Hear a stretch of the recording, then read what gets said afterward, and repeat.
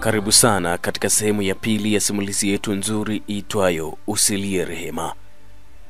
Mtunzi na mwandishi wa simulizi hii ni Bwana Lovi Pius Kijogo, anayepatikana kwa simu nambari 0757238304 na kusimuliwa kwako na mimi Felix Mwenda, nayepatikana kwa simu nambari 0766474857. Sehemu ya kwanza tulisha pale ambapo Isa amemsukuma nje ya geti mkewe.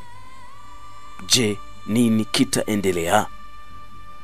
Kwa hayo pamoja na mengine mengi, basi niko tayari kabisa hapa kwa ajili ya kukusogeza karibu kabisa na sehemu hii ya simulizi yetu nzuri iitwayo USILIE REHEMA.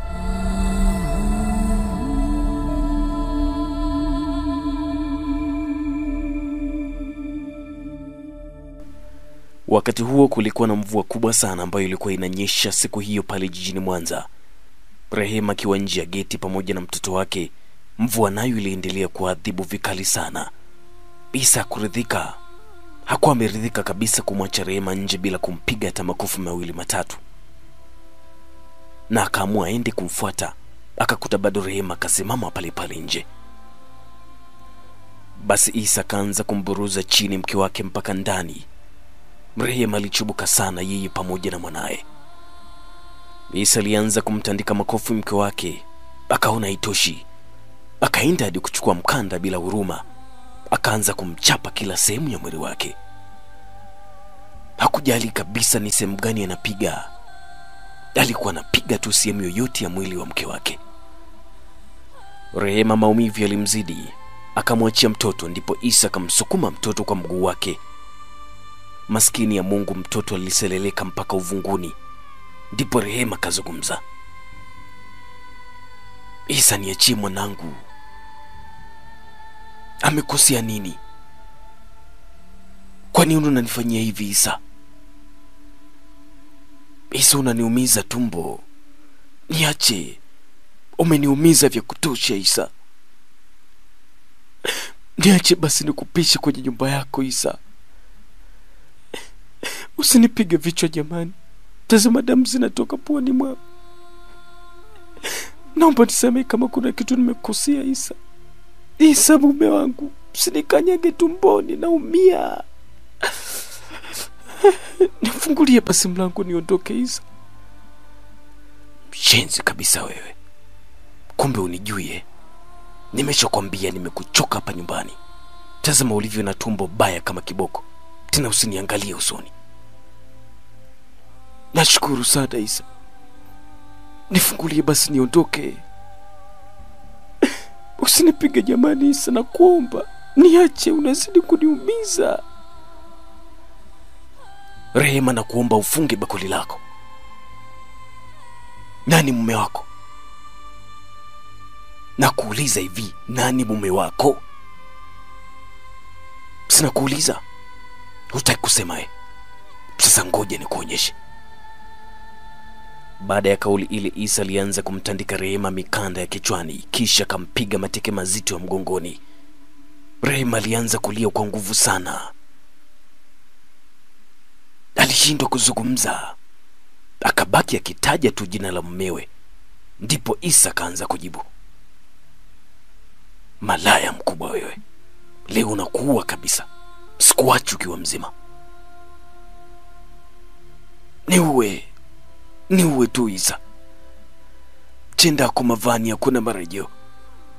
Nimechoka kuvumilia, wewe niuwe tu. Chenye asili ya kiumbe akikosi deni la kifo. Ipo siku yako na wewe. Hakuna chanzo kisichokuwa na mwisho Isa. Niko tayari kufa. Hakuna kilima bila kaburi Isa. Mume wangu, kumbuka hatuko sawa maishani, ila tukifa wote tunakuwa sawa. Wewe Rehema wewe. Unaona ulivyo na majibu ya shombwe. Unatamani kufa, si ndio? Nakwambia leo utanijua kwamba Isa ni nani. Pumbavu mkubwa wewe. Sawa mume wangu. Natamani kufa. Ni heri kufa kuliko kufariki. Kufa kikondoni, kufa kiungwana. siogopi kufa. Tena umeniumiza vya kutosha. Kwani kufa ni nini? Kufa ni kuonana na Baba wa mbinguni. Kufa ni njia ya kila kiumbe. Kufa sio kuisha, mume wangu. Nakwambia kabisa Isa, kama ni kufa tutakufa wote. Mbona kulala na kufa ni sawa? Kukimbia pafu hapo ni kukimbia pali wapo. Isa mume wangu, kuna kufa na kupona. Wenda kesho tutaonana.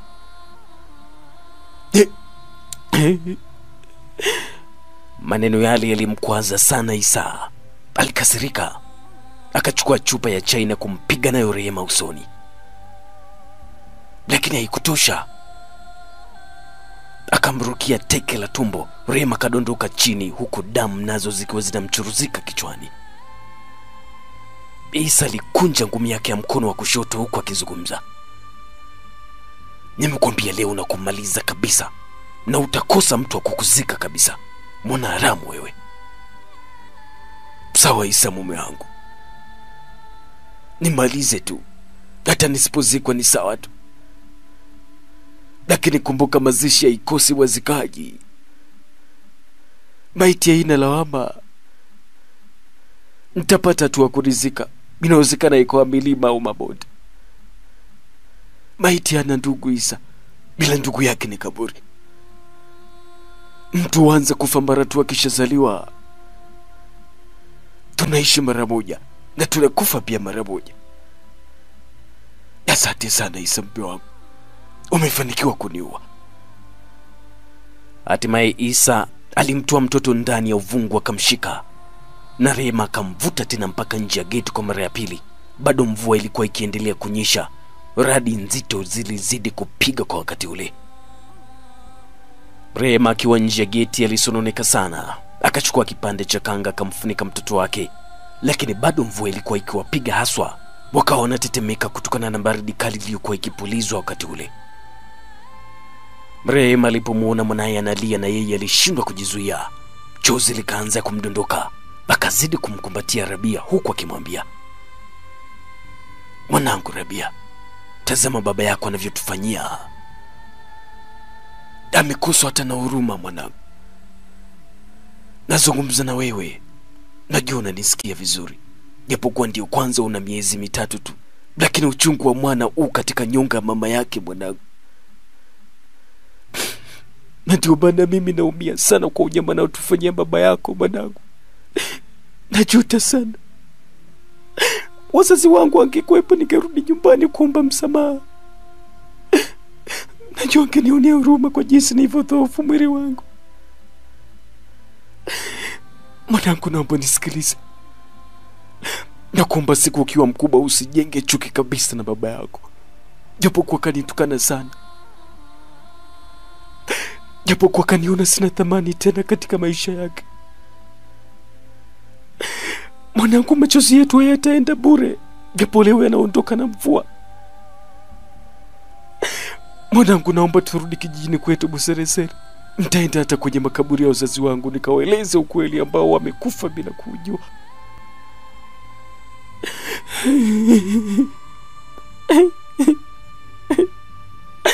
Nakupenda sana mwanangu. Mvua nayo ilizidi kunyesha. Wingu zito lilikuwa limetanda katika anga hadi likapelekea giza kuibuka ghafla, japo ilikuwa ni saa 12 tu za jioni. Ndipo Rehema akasimama na kusogea chini ya mti ili aweze kujikinga na mvua. Mtoto wake alikuwa analia muda wote kwa sababu alikuwa na njaa, na ukiongeza na ule ubaridi uliokuwa unawapiga pale, mtoto alishindwa kuvumilia mateso hayo. Na kama angekuwa ni mkubwa, angezungumza maneno makali sana ambayo yangeuliza ulimwengu mzima na kuacha historia isiyofutika mpaka kiyama.